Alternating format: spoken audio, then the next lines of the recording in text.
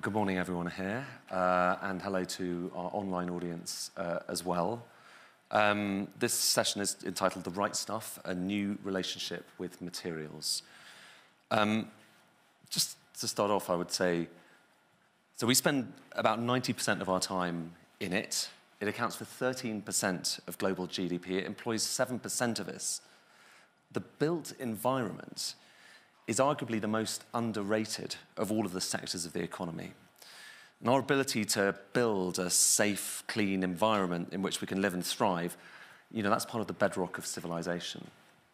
But it's also at the heart of the energy transition. The sector contributes a third of material consumption and waste generation, and more than a third of fuel-related human CO2 emissions. In short, there's no way of achieving net zero without some big adaptations in the way we construct buildings and cities and live in them. And that's all the more so when you consider in the next 4 decades, we're projected around the world to build 30 billion square meters of new buildings. And just to put that into context, that's the equivalent of adding a new New York City every 40 days. It's kind of striking here. So we have an opportunity here and a big challenge. How are we going to make this happen without breaking all of our climate commitments? How are we going to do it fairly and sustainably? Can we enhance our living and working spaces along the way, not just making life cleaner, but making it better? These are some of the big questions I've been wondering about for some time. My name's Ed Conway. I am the economics editor of Sky News. I've written a book called Material World, which is looking at some of this stuff as well. But more importantly, we've got a panel here of people who are the real protagonists in this story. So just brief introductions, and then we'll get onto the conversation. Arjun Dhawan, Vice Chairman, HCC, Hindustan Construction Company. Nolik Forrest over there, Chief Sustainability Officer at Holcim, one of the world's biggest cement and buildings materials companies. Christina Gamboa, Chief Executive of the World Green Building Council. And Cohen von Ostrom, who's the founder and Chief Executive of Edge, which is one of Europe's largest commercial property developers. Now, just to start off with, we'll do a quick question to every member of the panel, which is kind of, where are you seeing the innovation, the exciting stuff within each of your organizations to address the quality of life, to curb climate impacts, just some of those big challenges I've laid out, or indeed where the materials you're getting are coming from? Should we just go one by one? Arjun, first of all. So we're a civil engineering business. Design is fundamental for us, and we're constantly looking to make our structures lighter. So for example, we're building an 8-lane expressway along the coastline of Mumbai, and decongest the inner city center. But for the first time, we're using a monopile technology in India, where it's the construction of a single column in the seabed, and that bears the weight of the entire structure as opposed to it sitting on 2 legs or piers. Less carbon footprint, far more aesthetic, and less disturbance of the seafloor. And credit goes to our client, the municipal corporation, because it's never easy for a public sector entity to accept, path-breaking design. Design in mixed use of our materials, use of industrial byproducts to lower the amount of clinker content in the concrete we use, and so that in recent years we've actually reduced the amount of cement that we use in some of our projects for up to about 35 to 50%. And then we're big advocates of trying to push more steel into our design vis-a-vis concrete, because steel is just far more circular. We're weighted quite heavily with regard to concrete in certainly South Asia and India. Steel is more expensive, it's higher maintenance, but it's easier to work with, it's faster. And now I think with the advent of new materials, including new paints like C5, you've got 25-year maintenance-free periods for steel, so hopefully you'll see a more circular steel usage in the years to come. Okay, Christina? Thank you. So from the World Green Building Council, we are a leading platform that has green building councils in over 80 countries that engage with 46,000 companies. And we've been around for a while, and our innovation is that we need more collaboration between us and amongst the industry, because no one actor can really get this over the line. But in the collaboration that I'm talking about is around, like we're doing today, bringing awareness, as you said, Ed. This topic of the built environment is one of the highest potential solutions to the climate problem in bringing quality of life worldwide, in countries that are still urbanizing at a very high rate, and making sure that the decarbonization efforts that are now underway in the sector that are flagged at the COP process, for example, with the goals of doubling the energy efficiency rate and tripling renewables, built environment is just in the center of that. So our innovation is that collaboration to bring better buildings a reality. And those better buildings today are the ones that are resilient, that are zero carbon, that are driving the circular economy as a hierarchy of achieving those goals. And of course, driving forward new ways and business models that can bring more, let's say, peace of mind for policymakers to do the right policies and the finance community to invest the money that goes into the sector in the right sort of assets by having radical collaboration and transparency, making sure that we can enable this. So maybe it's not a new innovation, but I guess the era that we are today is around that collaboration on doing the responsible things that can change the trajectory that we're on. Okay, thank you, Karen. When we started the whole journey to go to net zero buildings, we did a lot of work first on operational carbon, so the carbon in the daily operation of a building. And we made big steps, but then we found out that a big part of the problem, of course, is in the materials, and we started to analyze that. And one of the things that we recently did is we started to work with wood, with CLT in a building. Currently, we made a building that's the largest wooden building in Germany. Very difficult from a regulation and building code perspective. People think that wood by definition is more dangerous than other materials. We don't think that is so much the case, but it's important to then work together. It takes a lot longer then to convince the municipality to work with you and to do it. But in the end, if you see the product when it's done, not only is it a building that has a much more lower carbon footprint, but at the same time, just if you walk around in the building, it feels so much nicer and so much better. And I think that's the win-win that we're looking for. That's quite exciting. Oleg, I know you have lots of... Yeah, so maybe to put into perspective all the context that have been shared. So the built environment, as you said, Ed, can play a vital role in our world's net zero transition and energy transition.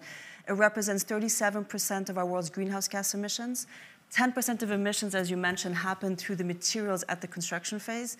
27% of emissions are linked to heating, cooling, and powering the building in its use. So it's the operational footprint.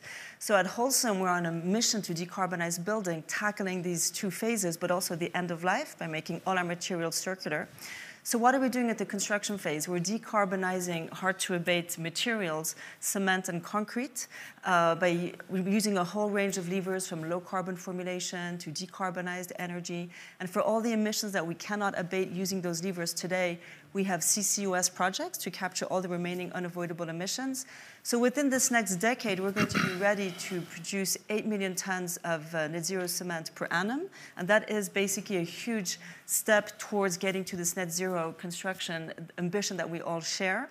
But also we're reinventing concrete to make it low carbon, as we mentioned, but also to enable it to be much more circular. People don't realize it, but concrete is just as recyclable as glass. You can recycle 100% of concrete in an infinite loop, and we're building up the infrastructure to make that happen today. But we can also use concrete to build better with less, using smart design. As you mentioned, design is essential to use the minimal amount of material for maximum strength with the performance analysis across the entire life cycle of the building. So we're reinventing concrete to make it an advanced, sustainable building solution so that it can play its role in this net zero transition that we're all embarked on. Thank you, Nolik. Arjun, I mean, you were talking, you're there actually, building enormous, big projects. You're there at the front of this, really. So, where do you see, you mentioned steel, but where do you see the kind of various opportunities in terms of trying to kind of bring down emissions? So let me talk about how stuff is built. At least in India, we've barely scratched the surface in the use of prefabricated components, in construction. It's less than about 2%. So whether it's a prefab concrete slab or it's a prefab segment that goes into a bridge or tunnel, a lot of this can actually be manufactured, en masse, off-site. And actually be transported to the site for assembly. And you have huge economies of scale, which would then reduce the carbon footprint by about 16, 17%. Let me give you an example. In India, we're building out our mass transit infrastructure, metro undergrounds all across India. These are hundreds of kilometers of tunnel and rail that's being linked underground. And if you just simply take the concrete segment lining of a tunnel, which is a standardized product for all the tunnels across the country, you end up having the ability to actually, when you scale, and the volume gives you that opportunity to allow to have mass production of these segments, for example, off-site, outside the city centers. You have less pollution in the city. And then what you end up doing also is freeing up about 5 to 7 acres of prime real estate in each of your construction sites, which would normally be used for casting yards. So that's an example. That's really interesting. And I suppose part of the other challenge with this is not just the application, but kind of the data, understanding what is actually happening here, understanding the impact, understanding the opportunities. I mean, is that something, Christina, that you have been looking at? Yes, totally. I guess in the last few years, I think the industry, the construction industry, has been, let's say, shifting towards a greater understanding of performance and having data. You cannot manage what you don't measure. And this sector was not very good, still, maybe, not very good at having information around all the life stages and all the let's say, the processes, the engineering, the architecture. Where are the design points, for example, where you can really, with your handprint, reduce and create efficiencies in carbon, and also to the end of life. Also there, we're just getting started on understanding the materials passport side and the relevance of things that have been in the industry. So from a data point of view, the industry now has some excellent data points that need to be scaled up. And those go around, for example, the environmental product declarations that have been valued by voluntary rating tools for some decades now, bringing transparency on the performance and for people to better specify. But that, now we know it's not enough. Now the proper mix of the use of those gives us systems that can go into the building, different sorts of systems, depending on the climate and the use, the energy intensity, to get the right mix of design so you don't over-specify, right, the amounts of materials, or you don't over-engineer a building just because you just pop in things that you need. So there's more data there now making decisions. And then when you, on the construction site, the efficiency in construction also allows you to track that your site is now carbon-free, that you're using clean construction methodologies, and making sure you're not creating efficiencies. I don't know if you know this, but almost 20% sometimes of materials used in construction sites just go to waste because in the construction site they were not properly managed and properly tracked. And then at the end of phase, make sure that it doesn't go to landfill. And here we have cities making regulations on stopping waste to landfill in the construction site. The waste to landfill in construction is almost 50% of the waste that comes from the construction industry worldwide. So making sure that there's mandatory requirements on recycling the end of life. Now there's data on the use of, let's say, assembly, design for disassembly and for recyclability. There's more data on that. And I guess there's more transparency in that confidence building that Nolik was talking about around evidence that secondary materials are feasible, for that they're not hazardous, and that they can also achieve the structural integrity you need, because that's the confidence building. And so that you really stop this madness of just using virgin materials in a linear way, and that we really can reboot that circular economy. And the great thing is that around that life cycle of buildings that I try to express here, there's data points and there's policy, there's regulation, and business really seeing that if they measure it, they can have even a more, let's say, more margins, more profit, while being responsible in managing all this process.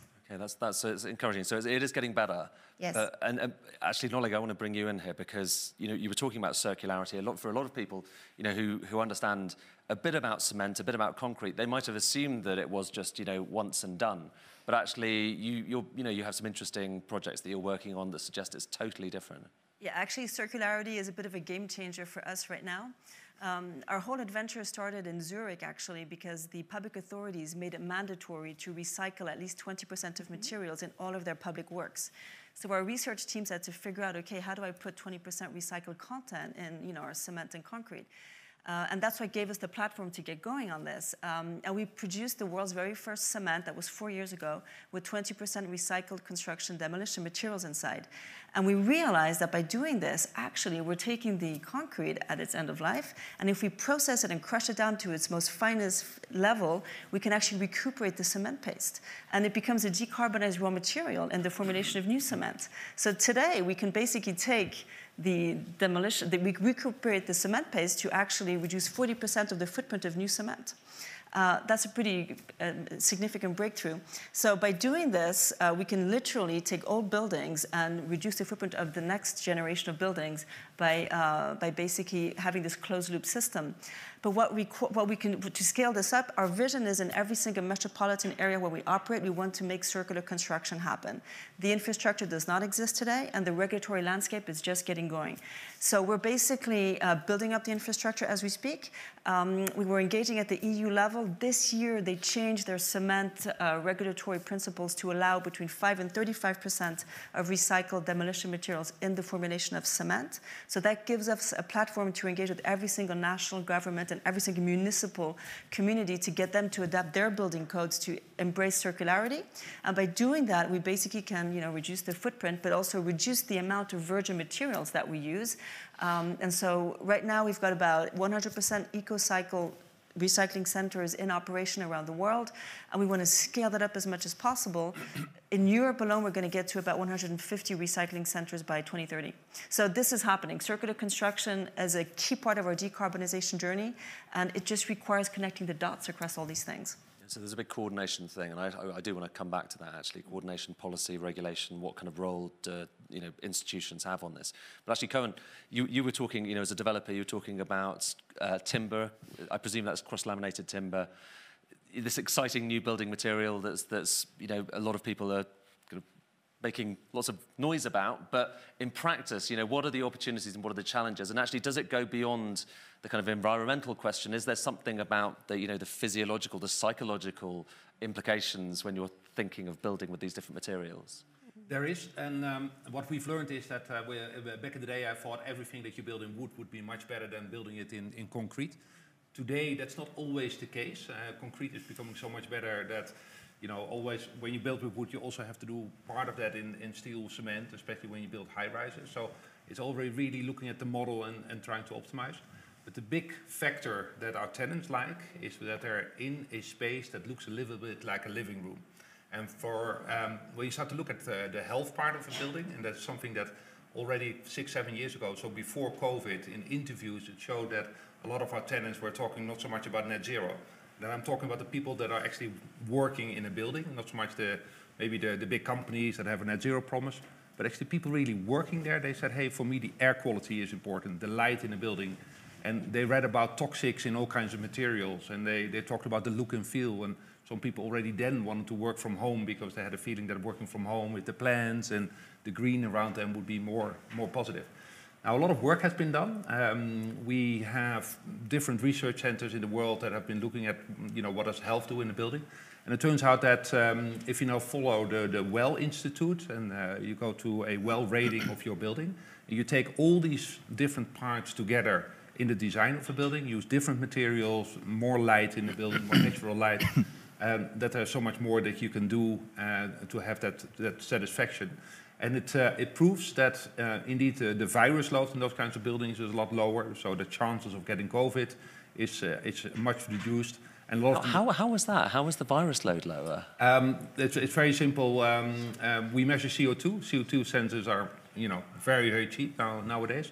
And we just make sure that the air circulation is very different than it was back in the day. Yeah. But if you look at the materials, I think 10 years ago we would just put everything in the building which was cheap and sort of looked nice. And nowadays there's so much more information out there that we know exactly what material have toxics in it. Some materials you cannot use if you build a baby crib. But you are allowed to do it massively in a building. And right, I see. We know about those materials, and now we've decided not to use those anymore. Okay, yeah. That's interesting. I mean, Christina, did you have a thought on that? Yeah, I had an example. For a long time, we thought, I don't know if you, but we're old as in terms of, we thought that that smell, it's new smell, right? The paint, it's so great, it's new.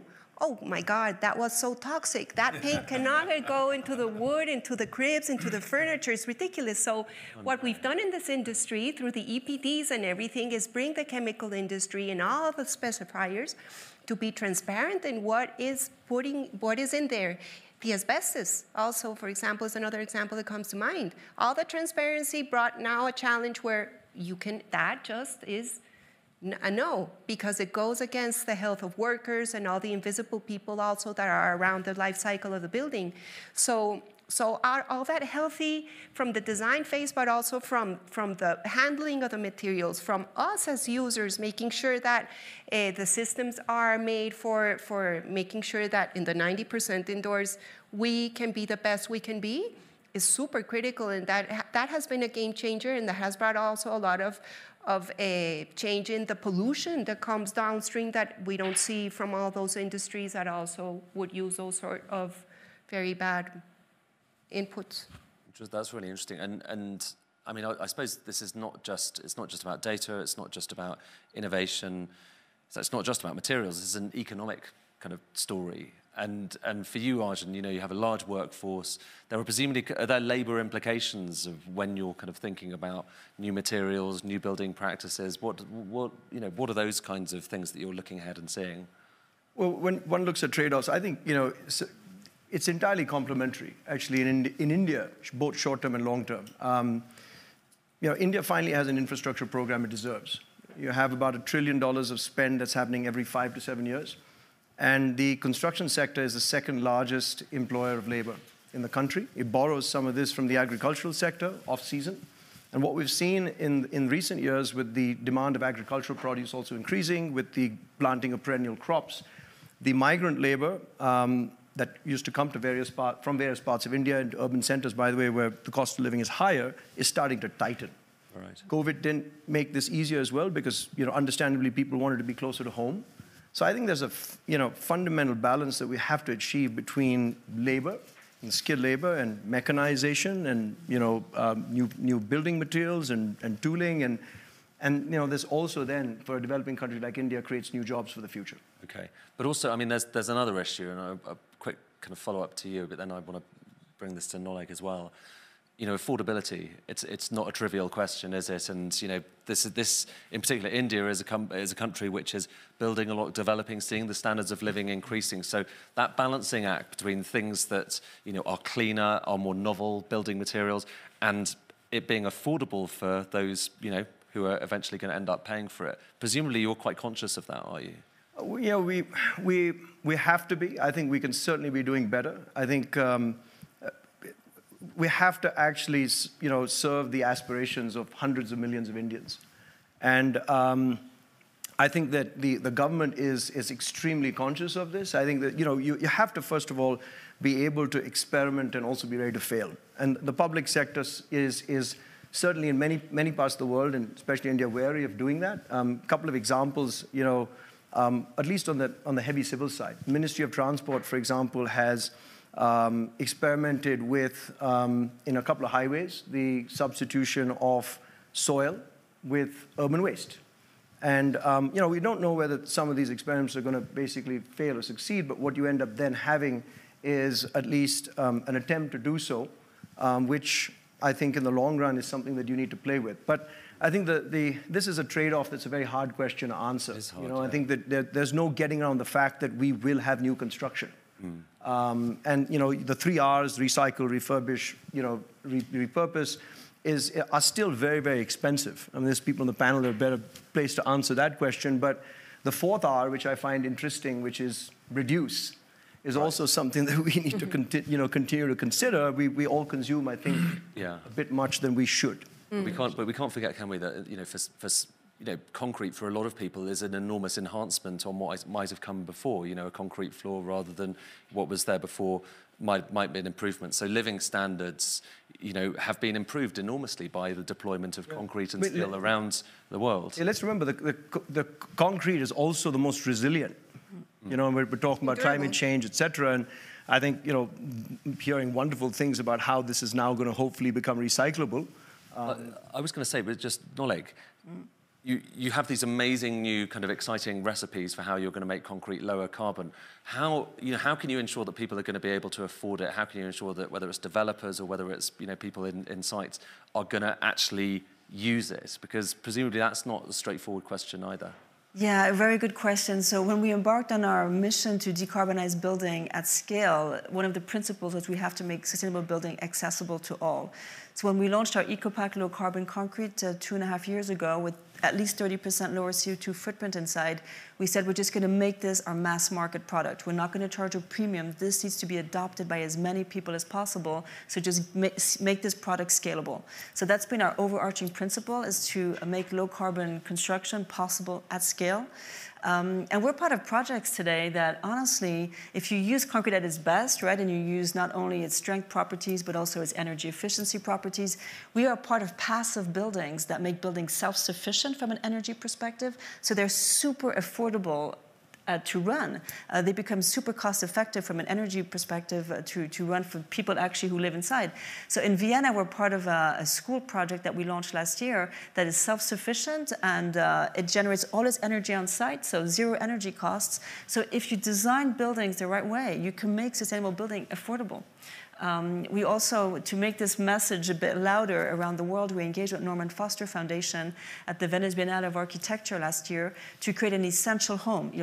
Boil down a home to what are its most essential elements and make it as sustainable as possible. And we did that. And now we're basically working on taking that experiment from Venice in an exhibition area to actually bringing it out into the world in real affordable housing. And I can see Sheila Patel in the room here, a pioneer in affordable housing, resilient housing for the most vulnerable populations in the world. We work together and roof over our head. We need to make a resilient, affordable housing sustainable for everyone, because otherwise we're not going to fix this problem. There's a coordination thing as well here, isn't there? Because in order to make a lot of this stuff happen, for instance, net zero concrete, you're going to need carbon capture, at least in the kind of short and medium term. And so there's a coordination thing. There's a policy challenge as well. I wondered, Christina, do you want to talk a bit about that policy challenge? Because this presumably is not going to happen without some form of, policy management as well. Yeah. Oh, I wish I had the answer for that in a simple way. But I would say, in a way, maybe going back, and this links to affordability and the responsibility of governments to be able to be having an enabling environment to have people have access to homes, to solutions, to good urban environments, to quality of life. And we've had a policy failure. We have 1 billion people living in informal settlements worldwide, and right now that's going to go up to 2 billion or more, or 4. I just know the stats are blurry by 2050. If we don't get the right sort of policy frameworks to address the affordability and go head on with a solution of how to help business be set up for success in this sort of environment, in a way where we don't do away with the virgin materials, we recycle, and we do solutions that are fit for the local needs, because it also goes to sense of place, of culture. For my family, it may be different what I value in my home than for a family in Europe and Africa. So the policy response has to go, let's say, hand in hand, maybe with 3 things: regulation, information, and incentives. In terms of regulation, we need to have performance-based codes. If there's performance-based codes, then the local industry can decide the right appropriate of solutions, of systems that can make that house a reality in a way that it is affordable to run. Just explain a performance-based code. Yes. So for example, I would instead of just having a construction code that you use, right? And there's a lot of regulation in the sector you have to comply. But if I ask you, you have to assure me that in the operation of this building, you will meet this sort of energy efficiency, you will meet this sort of water savings. Then with the resources in Mumbai or the I will charge climate, you more. Then you design to meet to that, so that house with the right sorts of materials is going to perform in that way. Right. You can use recycled materials, whatever you want. But then then that enables the decarbonization efforts, circularity efforts in a way where you don't do away with prescriptive methods, but you promote innovation. So saying performance-based is you let the industry a space to innovate and make sure that they do the buildings that are needed in a way that is profitable and affordable. So that's the one point in regulation. Second, in terms of materials, there has to be, let's say, incentives for the value chain absorbing that recyclability and durability, and of course making sure that industry is also disclosing information. The Energy Performance Directive in Europe, now as it is right now, by 2030 will mandate whole life carbon disclosure, and that will mean that you will have to have transparency on, and that will bring the data for the regulation to continue to improve on targets like there is in Denmark or the circularity goals that there is in the Netherlands. So that's regulation. Information would be roadmaps to enable collaboration between governments in order to inspire the local solutions that have worked in others more quickly, because we need to leapfrog. There's too much to do. And the construction product regulations, for example, in the EU, is now having comparable information around circularity of products and making sure that there's confidence in the market. There's an interesting thing around extended product responsibility happening in France, for example, where you will have, for example, to show that products are designed for their end of life or things. So that's regulation information.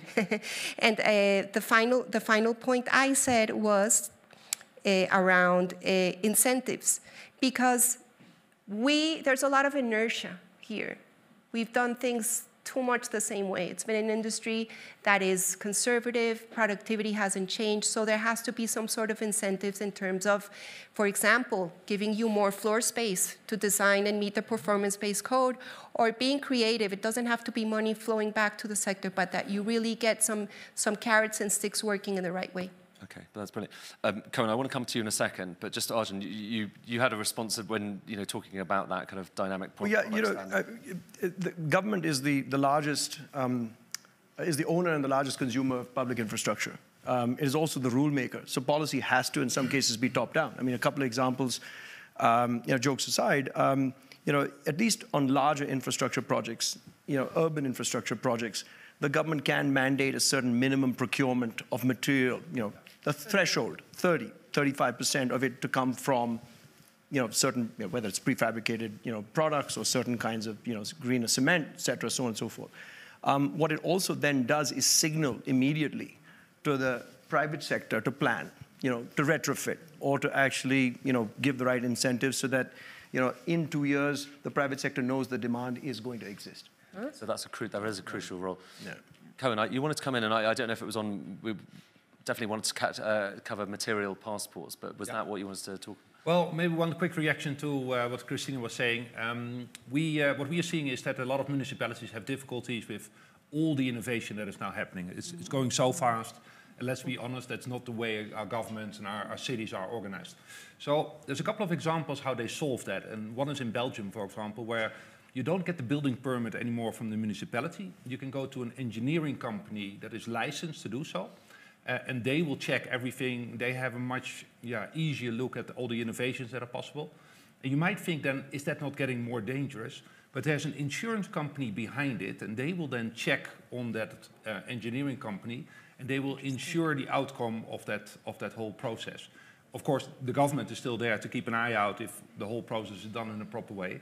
But we believe there's much more possibility for innovation there than what you see in a normal process. So one example of where municipalities could sort of, beef their game up and do better than they did in the past. Okay, and material passports is another thing that's talked about a lot here and other sectors like batteries as well.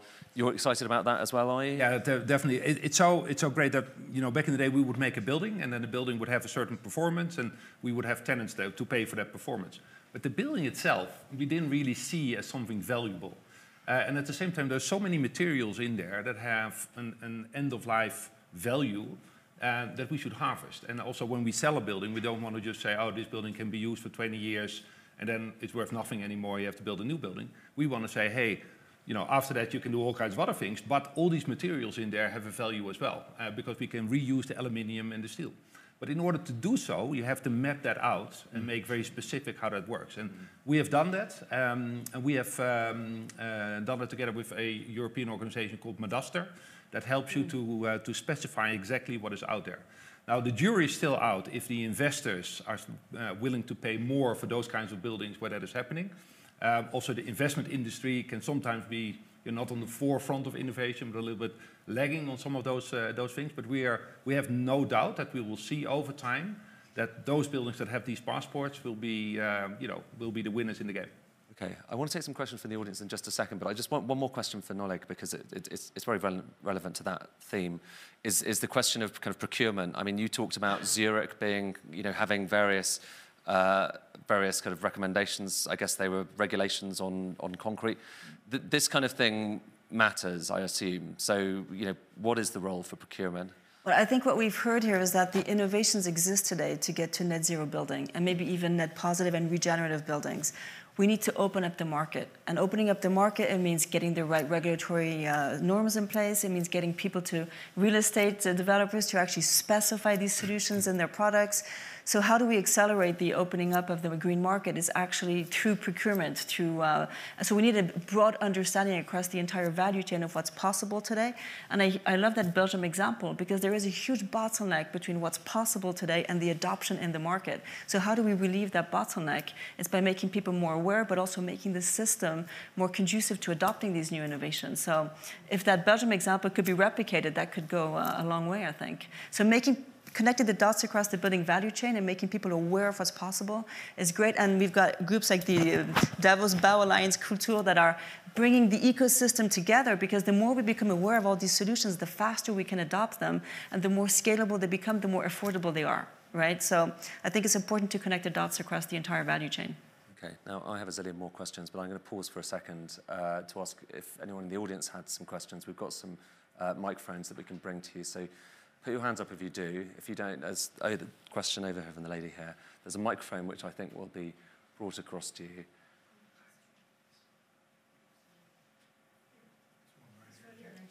Oh, there we are. It's right in front of you. It's free. Okay, there it is. Thank you very much.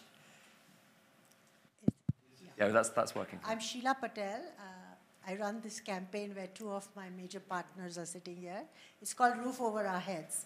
And it's to remind everybody talking about construction materials that all the people in the Global South that represent almost 50% today, and I think more, as you said, when more people come into the cities, who design, construct, and finance their own homes.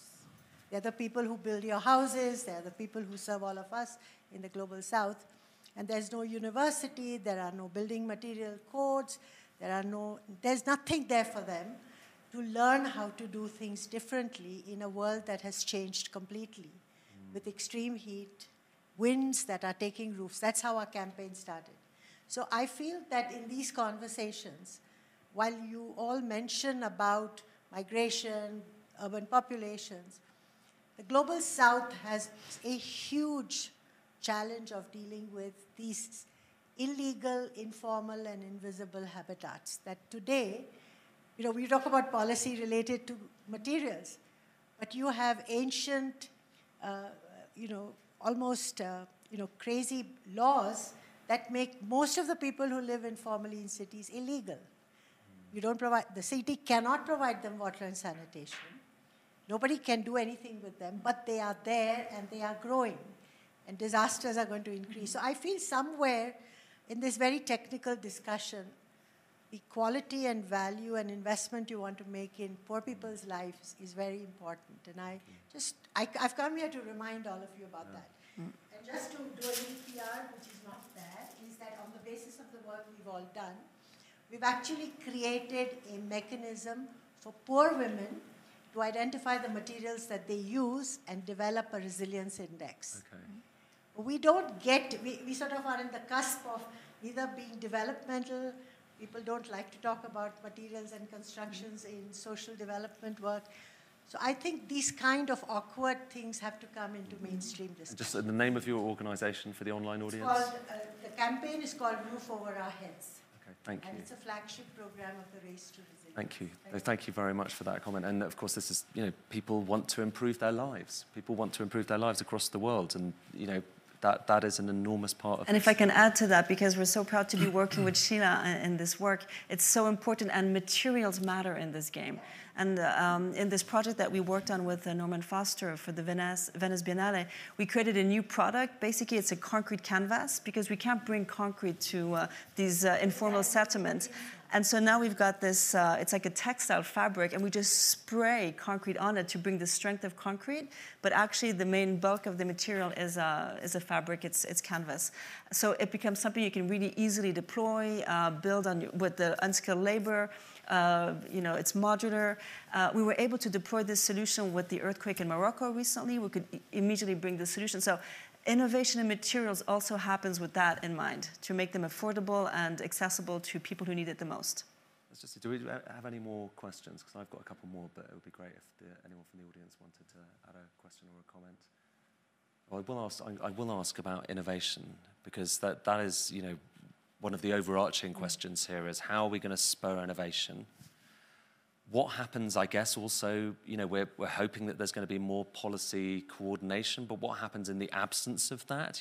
These are realistic issues that people working in business, working in policy need to kind of think about. How do we create better awareness and education? Do we want to just, Arjun, you take those first, and then maybe Christina afterwards. Sure. Education, awareness. I think the best solutions are the democratic bottom-up ones.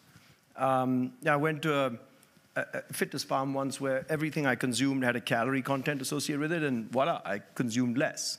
Everybody has a smartphone today, rich, poor. And so I think that we talked about this, but I think it's time we started measuring our carbon footprint, the waste, the quality of the air we breathe, by the way, which transcends rich and poor. And politics around the world, and certainly most parts of the world, especially India, is about performance. And then you actually probably maybe bring in, I think the best ambassadors for these change, you bring in, children. These my boys are the biggest ambassadors for change in our home. You somehow, besides the stuff you teach them at home, embed something in their curriculums in school and university. You start to, have that broad awareness across society, and then hopefully you'll see in the years to come some material change as a result. That's hopeful. Christina? Yes, I think that's great. Consumers have a huge role to play. We've seen a great wave of change, for example, in awareness with the e-vehicles, right? And it's something that some people use for transportation. I prefer public transport. But there's also the availability beyond the consumer information flow of the understanding that all this matters to their productivity, their health, their sense of place. The finance industry is the gem in this conversation if the policy response is slow, because there's no doubt there's going to be new buildings, there's going to be retrofits in Europe. This is going to happen. Money is flowing, but right now most of it is going to the wrong sort of assets. Money is flowing into refurbishing even those informal settlements, probably to the wrong sort of mixes. So we need, first, the finance community to continue to ask the construction industry to speak the same language, agree on the topics so they can shift where they're going to be investing, right? And that can help a lot in this landscape and create, again, this ambition loop and policy, and give policy the security that they can give more policy signals that are right. And of course, into the other segments, make sure that the microfinance industry is also being creative and innovative to get to the lower segments of the population that possibly, the lower income that possibly have an informal job, don't have a track record of credit, but we know those barriers can be brought down, and that is a whole range of things that the finance community and consumers can do without waiting. We don't need to wait. This transformation is on. Okay, thank you. I think we're out of time, unfortunately, but thank you so much to panelists here. Just a very quick final thing for me. As a journalist, my point is awareness. We need more awareness. We need to remember that this stuff is not boring, it's incredibly important. And the more we understand why materials matter, why building, why construction matters, the jeopardy, but also the opportunity, the better. So the more we understand this, the better. But anyway, I'm going to hand over now, just at the end, to Jeff Merritt. He's the head of the Centre for Urban Transformation at the World Economic Forum, who just has a few words to finish this off. But thank you very much to the panelists.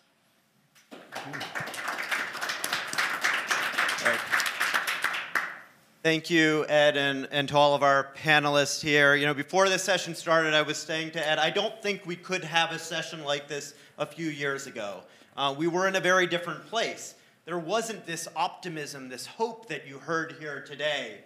And don't get me wrong, we have a lot of obstacles ahead, but we have incredible, incredible leadership that you saw here on the stage. Just a couple months ago, I was with some of our partners in Barcelona, and we as the forum launched the first model policy for whole life carbon assessments. And now we're working with cities around the world to really rethink the way in which we construct and manage buildings. And as Nolig referenced, 1 year ago, actually this week, we joined with the government of Switzerland and 31 countries around the world, as well as real estate, construction, finance companies, to launch the Davos Baukultur Alliance. And I think one of the takeaways for me, something you said, Christine, is this is a collaborative effort, and it's something that we at the World Economic Forum, as the International Organization for Public-Private Cooperation, take very seriously. We invite all of you, both in the room and online, to join the effort here. You can go online to davosalliance.org. You can be part of this effort to really transform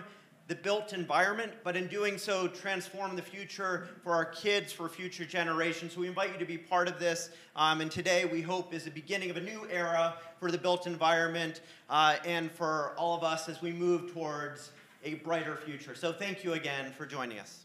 Thank you. Thank you.